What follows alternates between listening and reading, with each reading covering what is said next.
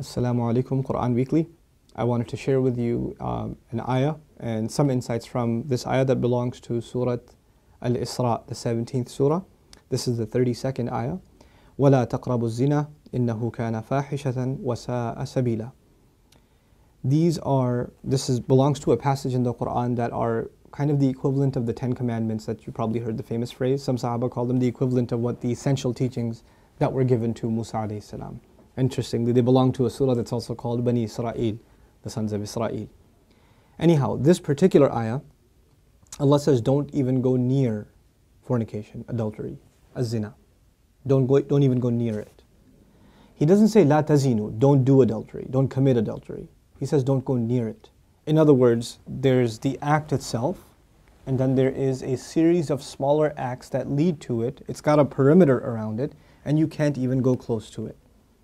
One has to understand the language of the Quran and the sensitivity in which it deals with this subject to appreciate the wisdom of Allah Azza wa Jal and how He's counseling us in dealing with this problem.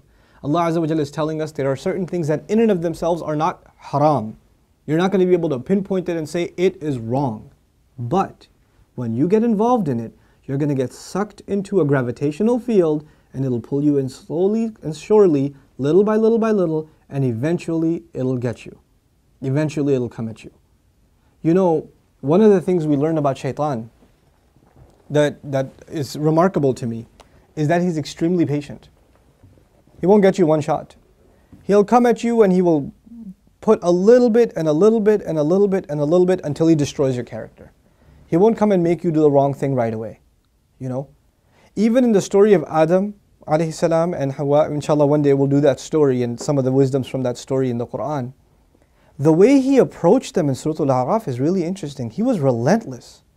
It wasn't just one time. Like we assume that he just came and said, hey, tree, doesn't it look good? And he was gone. No. He was extremely relentless. And he kept at it and he kept at it and he kept at it and he built this idea in them until they would think it's their idea. You know? And when people start listening to shaitan, this is the same surah, Allah Azza wa Jalla says, Inna ibadi laysa laka alayhim sultan. My slaves, you're not going to have any authority over them. In other words, people who really submit to Allah, He will not have authority over them. But others, الشَّيْطَانُ يَعِدُكُمُ الْفَقْرَ وَيَأْمُرُكُمْ بِالْفَحْشَاءِ Surah Al-Baqarah. He will command you to do shamelessness. In other words, when you listen to him a little bit, you've granted him a little bit of power. When you listen to him a little more, you've granted him a little more power. And if you keep on listening to him, he gets to the point where he can command you. You will find yourself, I can't even help myself, Brother Nouman. I can't even help myself. I don't even know. I don't know how to turn the computer off. I don't know what makes me do that every night. I don't know what makes me do this or that. I don't know what makes me go there. Go into that chat session, you know. Go and log into that, horrific website. Go watch that filth. Why do I end up doing that? Why can't I lower my eyes when I'm in an elevator? When I'm walking down the street? I can't even help myself. I don't know what to do. That's when you know shaitan's got a pretty good hold on you. He's got a pretty solid hold on you. And you've been sucked into a really, a vicious cycle. It's just getting worse and worse and worse and worse and worse. And you're not addressing it, and it's making the problem worse. And it's destroying your spirituality altogether. Your relationship with Allah depends on a heart being clean. Every time you're exposed to filth, more dirt, more blackness, more covers are poured on top of your heart. And it keeps on pouring and it keeps on pouring and it keeps on pouring to the point where you're listening to the word of Allah and you can't get yourself to even shed a single tear. It won't come because your heart has been made so hard because of all the exposure to filth, all the sin that your eyes are taking in all the time. And you don't even care anymore. You know, a good heart, when it sees something inappropriate that doesn't coincide with the commandments of Allah, it is disturbed. It's not attracted, it's disturbed. It says, no, that's wrong. Immediately the conscience kicks in, the alarm goes off. But when you're at the point, when you're by yourself and you feel no guilt doing it, you just don't feel anything. You don't feel that it's wrong. The only thing before you stare at a sister, you look around like, is anybody else watching? And then you take a good look. That means the fear of Allah is completely gone. The only fear you have is that of the seen. There is no more fear of the unseen. What a horrible spiritual state to be in. Allah says, يَعْلَمُ خَائِنَةَ الْأَعْيُنِ وَمَا تُخْفِي الصُّدُورِ. He knows the stealing of the eyes, that little glance you caught. He knows that one, that little glance you took. What to speak of the stare. And He knows what the chests are hiding. You know why I brought up this particular ayah? Don't even go near zina. إِنَّهُ كَانَ فَاحِشَةً. It has always been considered a lewd, shameless, vulgar act. وَسَاءَ سَبِيلًا. And a horrible path. Allah describes it as a path. A horrible path. In other words, a path has steps. Right? A path is made up of steps. You have to identify which step you're in. What makes you get into this? You know, and for each of you, there's a process, there's a cycle. You're in a room by yourself. You know, you're after school. You've got a couple of hours before your parents get home. You know, you're among a bunch of friends that don't have any standards. You have to identify what leads you to this sin every time, and you have to cut it in its tracks. You have to stop going down that path. وَسَاءَ سَبِيلًا. What's amazing to me about this ayah, where it's situated. Right after this ayah, Allah says, don't murder people. وَلَا تَقْتُلُوا النَّفْسَ الَّتِي حَرَّمَ اللَّهُ إِلَّا بِالْحَقِّ. Don't kill any person that innocent person essentially. Allah mentioned this crime first and murder second. Can you think of that? Like, we think of murder as this huge crime, right? But Allah says, when you violate the dignity of a human being, that's fahsha. Looking at a human being in that way is violating your own and their dignity. And when we kill a person, we have violated their physical, you know, their right to life. So there's the spiritual murder, fahsha, and there's the physical murder, qatl. There's two kinds of murder here. So Allah mentions the spiritual murder first. Our standards have gone so low. A movie comes out, you see a couple of trailers, you tell yourself, there's just one bad scene in it, it's okay.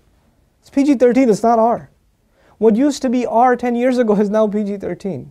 What used to be PG-13 is now PG. They put filthy scenes in everything now. And we don't even care about the spiritual price we're paying.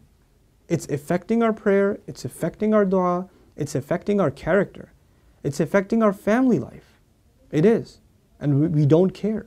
We just think, hey, that's life, bro, come on, live in the times. It's all right. That's just what it is now. What can you do? So many of you don't care what kinds of pictures you put up of yourselves on your Facebook pages. You know, I stopped going on Facebook for a reason. I don't say that Facebook is haram or whatever, but for me personally, I couldn't do it anymore. I just couldn't do it.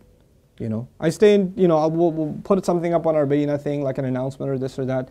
But for socializing, just the things I saw were so disappointing. Like, how can you do that? You're Muslims. How can you post pictures like that? You know, have dignity for yourself. Have dignity for your family. Guard your gaze. You know, start with your eyes. The zina of the eyes, and everything else goes from there. Everything else goes from there. Inshallah ta'ala, I want to talk to you about this subject at length and do little small snippets and maybe portions from the Quran that deal with this subject. But the last thing I'll tell you today, inshallah ta'ala at least, is something about the word fahisha, which I'm translating as shamelessness or lewdness or vulgarity.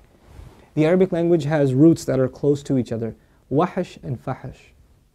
Wahish actually means wild animal. Fahish means someone who acts like a wild animal. Shamelessness is described as behavior close to animal behavior. Allah has dignified us as human beings. The punishment of Adam alayhi salam was his clothes were removed. Our mothers and our fathers' clothes were removed. That was a punishment from Allah.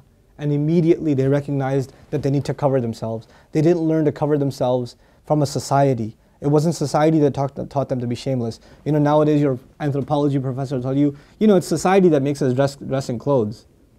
You know, it's a sociological thing. We learn to dress and cover ourselves over history, but naturally we're just supposed to be the way we are, like all other animals. Adam alayhi salam didn't learn anything from any society. He was given a consciousness, and the moment his clothes were removed, he's trying to cover himself. Our mother's trying to cover herself. We are supposed to be a people that guard ourselves with covering, and we dignify others by not looking at them. Even if they don't have dignity for themselves, we should have dignity for them and not look.